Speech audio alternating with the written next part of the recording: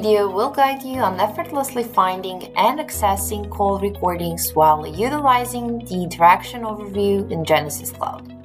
By the end of this video, you'll be able to effectively use the interaction overview to gain insights and improve your customer interactions. Okay, let's roll up our sleeves and get started. To access the interaction menu, click Performance, Workspace. From there, select Interactions under the Contact Center section. It's important to note that this option may not be visible to users without the necessary permissions. Typically, supervisors and admin have required permissions to access this feature. You can filter your metrics by date or create a custom date range using presets. When working with a specific view, simply choose any custom date range up to 1 month. To use presets for filtering metrics, click on the date to open the date filter. From the list of presets, select the date option that fits your needs.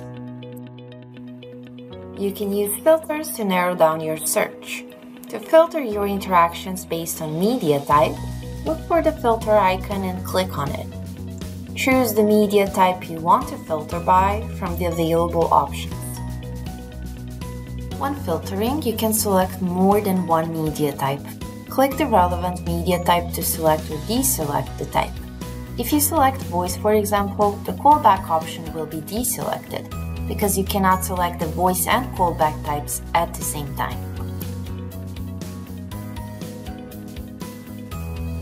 To search for interactions of a custom duration, select Custom Duration and use the controls to set a custom duration.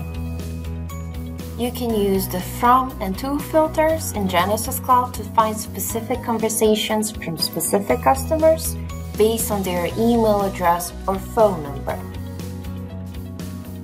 There's also an option to customize the interaction view to show only certain data.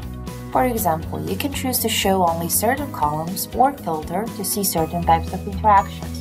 Your customization remains as you navigate from view to view or leave and return to a view.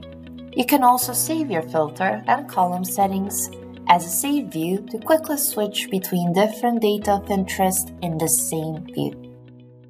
I find it useful to have the conversation ID included in my interactions view, and if I need to share it with someone, I can easily copy it from here. To provide some additional context, Conversation ID in Genesys Cloud is a unique identifier assigned to each interaction or conversation. It serves as a digital fingerprint for a specific interaction. So if someone, for example, shares a conversation ID with you, you can search for it in filters, paste it, and Genesys will find that specific conversation for you so that you can start listening. And finally, this is how the interaction overview looks like. Once you click the row of the interaction that you want to play back, the interaction opens and the top of the page includes a visual representation of the selected interaction. Click play to play the interaction and click pause to stop the interaction playback.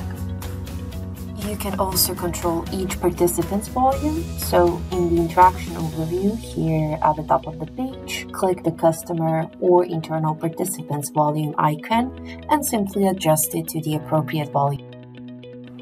There's an option to annotate the interaction recording to mark a point on the recording for future reference. So first pause the recording at the time you want to annotate, and in the Add Annotation field, add a comment and then click Annotate. You cannot edit or delete annotations from the user interface.